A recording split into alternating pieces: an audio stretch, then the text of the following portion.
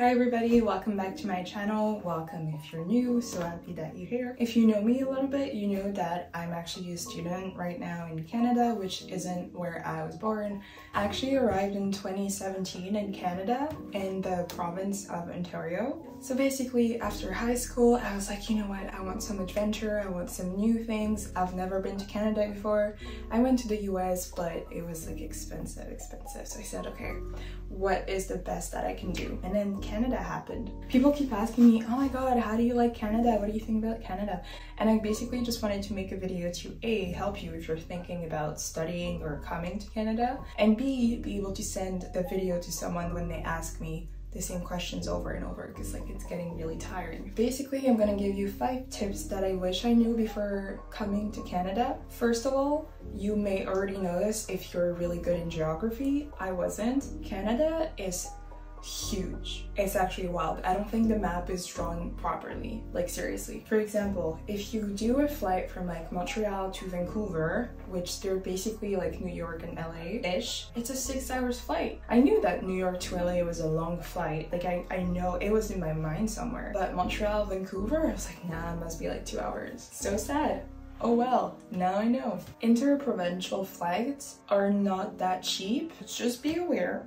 Okay. I wasn't, so I'm just telling you about my experience, what I wish I knew, because I got so excited about seeing Lake Louise and like all the touristy stuff, and then I saw the flights, saw the prices. Okay, second, Canada in the winter, of course, depends on the province you're in. Like if you're in Ontario or Quebec, we do get more snow from what I heard compared to, like for example, the Victorian Islands that never get snow, just rain. I think the minimum that I've ever reached might have been minus 25 degrees Celsius. That was definitely an experience, but I promise you, I don't like the snow, I don't like the cold, so I don't know what I'm doing here, but here I am. If you're covered enough, you're not gonna get cold. If you can, invest in a good coat. That's what matters the most, okay? You're gonna need layers, but that's the next step. Also, after the coat, you wanna cover extremities. So socks, gloves. I actually find that now that we have to wear the mask in the winter, it's actually really helpful to not be cold on the tip of the nose and not have your throat hurt because of the difference in like warm versus cold. Because when you enter a mall or a restaurant, whatever it is, boy, it is hot. The cold is very dry. About Victoria Islands, since it rains a lot, humidity is higher and it kind of gets under your clothes a little bit more, whereas in Ontario or even Quebec, I don't think it's that bad personally. And again, I don't really like the cold, it's not really my thing, but actually being in Canada makes me not excited for the winter, but I know that I've taken a like for like hiking. I did it once, it was a beautiful landscape. And so compared to Europe, Canadians know how to handle the snow. There are so many fun activities that you can do in the winter, one of them being skating. You don't have to be good at it. I am not good at it, but I think it's really fun, and there's so many winter activities because winter lasts long, okay? PSA, seasonal depression is real. Check on yourself, check on your friends, because that bitch is not kidding. Okay, my third tip, you do have to tip dollars. If they provide a service, you have to tip them. Again, coming from my experience, in Europe, taxes are included in the bill as well as the tip or like the service tax, whatever it's called. Okay, so if your meal was 18 euros, you pay 18 euros. Whereas in Canada, I remember the first time I went to the restaurants, I had no idea that we're supposed to tip. It was saying like percentage, amount, taxes, and my meal was like maybe $15, and I see that it's put for $16.80, and I'm like, sorry. I actually asked the waitress, I'm really sorry. I wish I did research before. I don't know why I didn't. I don't want to pay more. Like, what? You already scammed me $1.80, so what do you mean? And so I paid the $16.80 and I give it back to the waitress, and she's like, was my service not good? Like, what went wrong? I didn't understand. I was just like, no. What do you mean, was your service wrong? Thank you, you were nice. I'm not... What? That's a weird thing to ask. I think she heard, actually, I know she heard my French accent, because then she talked to me in French. That was really embarrassing. And she was like, oh, so this is actually what happens. Someone is providing a service, whether that's like waxing, going to a bar, a restaurant, anything, like the hairdresser, really, like, or a person provides a service for you if you get a coffee. stuff like that, you're supposed to tip. From what I was told, 15% is the minimum, and then unless you really have a bad service, most people tip between 15 and 18%. That's to your discretion. Just pay your waiters, because if you don't tip them, they don't really have, from what I understood, they don't really have any other paycheck. That's why prices are so cheap when you convert them back into euros. Don't be like me. Don't be like, okay, fourth tip, if you are able to, I would highly advise to get a Canadian bank account. The thing is, no matter where you're from, if you pay with your credit card or debit card, whatever, from your own country, you're gonna get so many fees. It's seriously not gonna be worth it. As a student, I had many offers from different banks to open like a free account. That was just like, okay, I do have a debit card and a credit card. Since I also work here, I do have my paychecks already in Canadian dollars, so that's way better. If you are looking for a job, you are gonna need a bank account to deposit that money, because they don't really do checks. And even if they do, it's not really that international. I think they're a bit weird with the way they handle money. Personal opinion, I'm not a banker. I'm in psych and criminology, so I don't know anything about numbers. That's why I'm in social sciences and not science.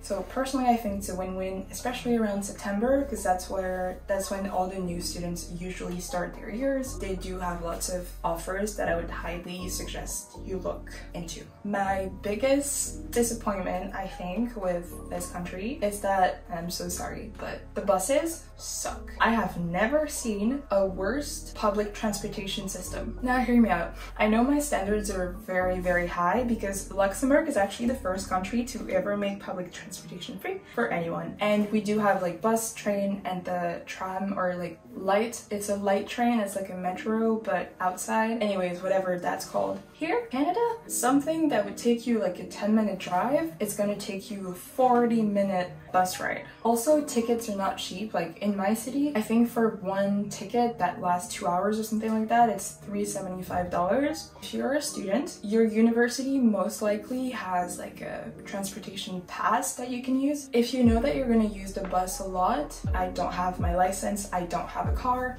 so I know that I rely on either Uber or buses and trains and whatever. So for me, it was important to get a card. If you do the math, it's much more expensive to buy single tickets rather than to buy like the pass. It's a bigger, like you're gonna make maybe $400 in one time, but overall, at least when I did my numbers calculation stuff, it was most beneficial for me to get the pass rather than to get single tickets every day. But that's just like my personal opinion. Okay, I'm actually applying right now to get my permanent residentship, so please cross your fingers for me, because that is also so expensive. It's okay. I know what I'm getting into and I'm in it. I hope this video was interesting. If I see there's a lot, I'll just make another video, but if not, I just put your comment down below. I'll do my best to answer it as much as I can. Reminder, I'm not an immigration agent, so I can't help you specifically. Like I can maybe give you tips. I don't work here. Okay, I'm a tourist, so I can't. Oh my god, actually, bonus tip, because you stayed till the end. So basically in Europe, we do like la bise, like you kiss each other on the cheeks, but it's like whether you're friends or it's platonic or it's romantic, like that's what you do. It's a normal way to say hello. So 101 week, first year in my city at my university, basically I was talking to this guy on Messenger and it was like, oh, I'm at your residence, let's meet downstairs. And then we all, like the whole residence, went to get dinner. And so I felt comfortable because we technically had already talked, even though we've never met before. So I see him, I recognize him, I'm like, oh my god, hey, what are we gonna call him? We're gonna call him Jason. Oh my god, hey Jason. I go like,